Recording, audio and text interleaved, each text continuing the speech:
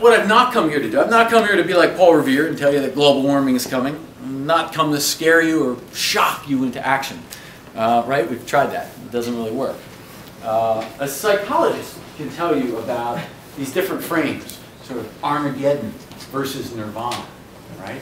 And if I shock you into an Armageddon frame, you can't think solutions, right? You can't think. You have to be in a Nirvana frame to think about a world where we don't use coal, right? That's a Nirvana frame. An Armageddon frame makes you want to go out and, you know, drive a Hummer and, you know, throw beer cans out your window as you drive and drink along.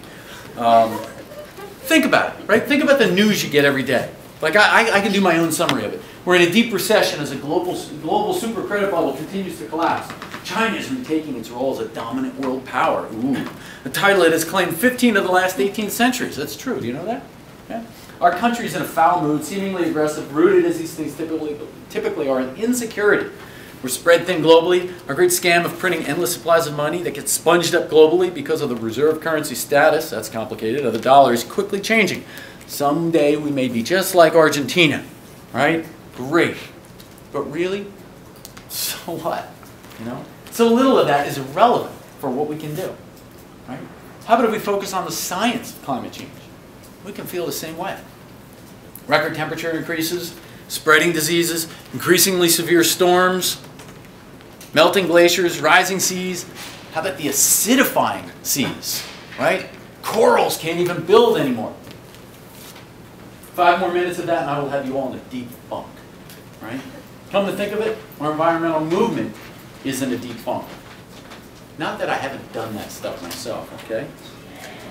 So the answer is not to ignore the science. It's real, it's shocking, and it's deeply humbling. So it's more about what we do with this knowledge.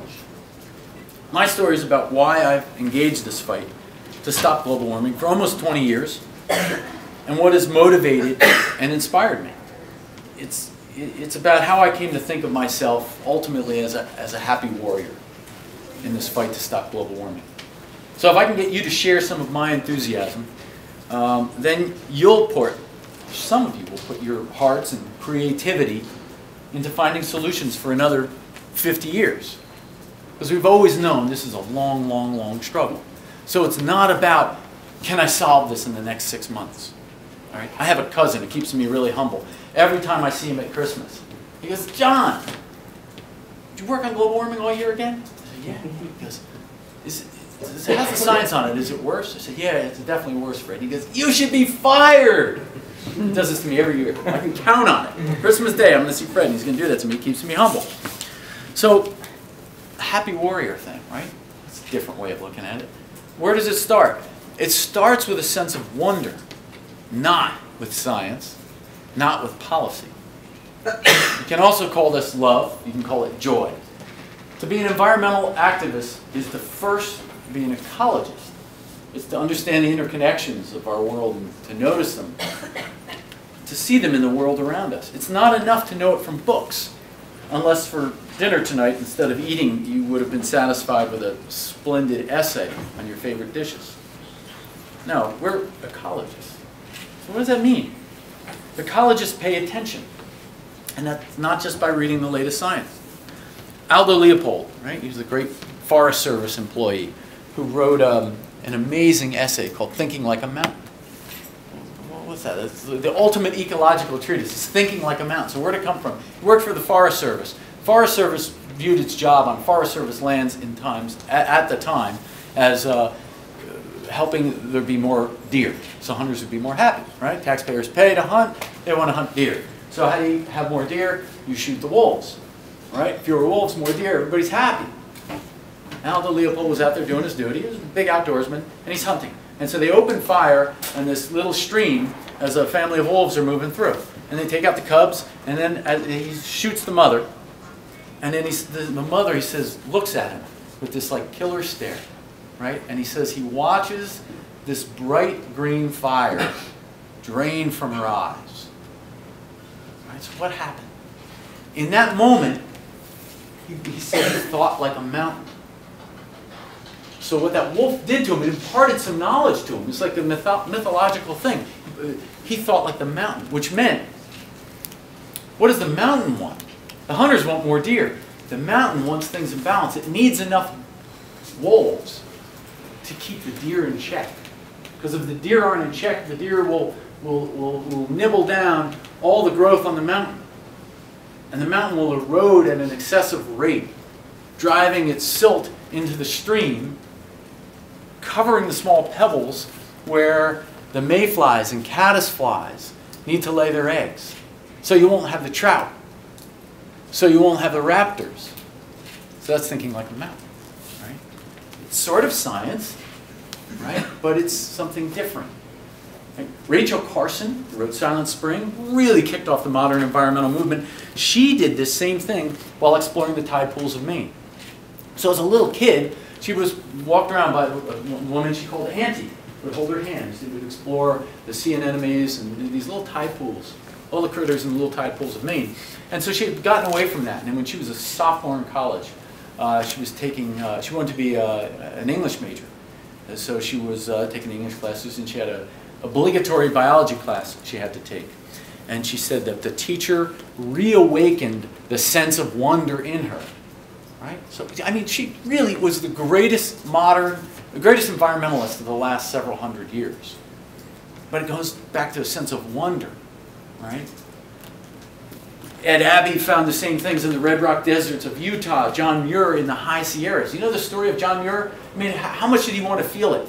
He wrote an essay about seeing a storm approaching the High Sierras, climbing 80 feet high into a tall pine and lashing himself to it because he wanted to feel the full fury of that storm. Right? Kind of nuts, right? Kind of nuts. But it gets at a point about feeling this stuff in a different way. And as a result, he could feel and sense things. He made discoveries about how glaciers work and how erosion works and what happens in geology that scientists later proved to be true. Lois Gibbs, she was one of the great activists of the last 20 years. Where did it come to from her? It came from her love for her children. Her children were sick, and she realized her whole community was built on a former dump at Love Canal, right? And then that made her, once she realized that this stuff was making her children sick, she is the fiercest activist I've really ever known, right? To this day, there are New York State Department of Environmental Protection employees who claim that Lois held them hostage. And Lois said, I didn't hold them hostage. It's just that all our people were around their building. They said, we were afraid to leave. And she said, they should have been. All right. But it always doesn't have to be that grand. You don't have to be in an 80-foot tree. Your kids don't have to be sick. E.O. Wilson, the professor at Harvard, he does this with a microscope studying ants. Right? But it comes from that, and then it leads to the other things. And that grounds them in the stuff. So we're not an ism, we're not capitalism, we're not communism, we're not unionism. We don't need to argue for the complete overhaul of the world order. We just need to make it significantly more expensive to emit greenhouse gases. Oops, almost let policy sneak in, right? We're not ready for it yet. We've got to smell the earth, hunt, fish, paint, canoe, whatever it is that enables you to feel the hum of the natural world. The wild world. Our Blackberries, iPhones, libraries, nanotechnology, they're all but specks. They're good, they're useful, right? But they're just specks in this vast, humbling sweep of geological history, including the last 5 ice ages that are in the more recent history. All composed of stardust, like you and me, released from an unimaginably huge original explosion, right? Come on, if that doesn't give us wonder, what would, right? That's wonder. So I tap into this stuff all the time. I mean, just last weekend I canoed. I wanted to canoe. I canoed the Potomac in Washington. Right? You went from north of Georgetown in this canyon, down past the monuments, lunch at the Pentagon, right? Down past National Airport and Bolling Air Force Base, where I almost got put under by giant powerboats, and then down underneath 495, the biggest, most heavily trafficked bridge in the country, and down to a freshwater tidal marsh. Right? All that in this one area. 4 different species of turtles, right? Raptors, herons, Air Force Marine One helicopters, all right there. So I study storms obsessively. I'm a backcountry skier. I go to West Virginia and enjoy these things. Then sharing them becomes the next most powerful experience, right?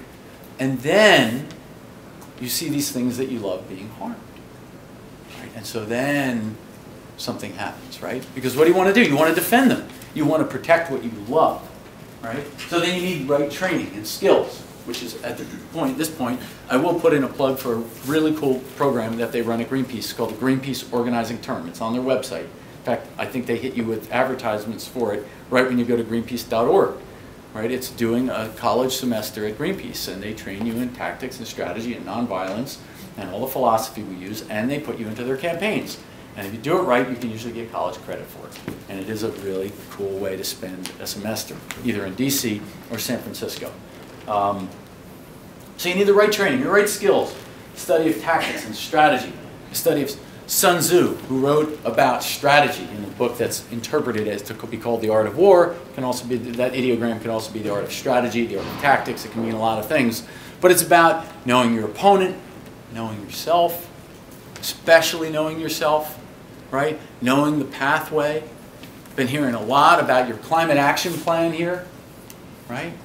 And it's just an amazingly hopeful thing, right? An amazingly hopeful thing at the exact moment when we've crashed and burned at the international protocol, when the Senate has absolutely bulldozed over our possibilities of getting a price on carbon anytime soon. We'll get it eventually, but anytime soon.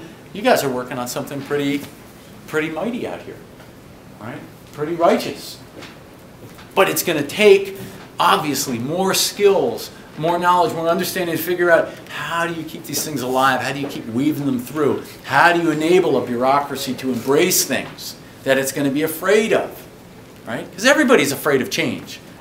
The only change we're not afraid of is the change we want. We're always afraid of everybody else's change. So, here's a quote I like. It's Hemingway. So there's some things that cannot be learned quickly, and time, which is all we have, must be paid heavily for their acquiring. They're the very simplest of things, and because it takes a man's life to know them, or a woman's life, the little new that each person gets from life is very costly, and the only heritage he has to leave. So, to me, our simple yet hard-earned lesson is that we cannot root our work in hatred or anger, because it drains us of power. So they teach us in school that knowledge is power, right? And I think we're just going to lose until the day we throw that canard overboard, right? Power is power, right? But our power doesn't come from a gun or from a checkbook, right? Corporations have a lot of power in our democracy because they write checks. And both Democrats and Republicans run for office and they need these checks, right? Our power originally derives from authenticity. That's why I was talking about all these things about John Muir and the tree. That begins the authenticity. John Muir and that tree, as bizarre as that is, gave him the power to talk Teddy Roosevelt into locking up huge tracts of land in America, right? It wasn't an intellectual exercise for John Muir, nor was it, by the way, for Teddy Roosevelt, who's a complete wild card when you get into studying the kind of trips he did, right?